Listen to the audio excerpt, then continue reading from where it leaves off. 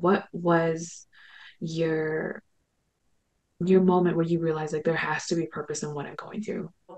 About 5 years ago, I just really felt led to start writing about what I was going through. I was at a very low point. I had just developed neuropathy, which is where I have numbness and tingling in my legs and feet and arms and hands, and to the point where I ended up in the hospital because I couldn't walk for a while. And the suffering and the physical pain that I started to experience kind of drove me deeper in my faith too, to ask questions like why do we have to go through pain? And if God is such a good God, why does he allow, there's a lot of questions that people ask when they are going through something difficult. And so during that time is when I felt called to start writing about what I was going through, and kind of how I was keeping hope, how I was continuing to make it each day, and really make it kind of a ministry, like reaching out to people who also I knew were struggling.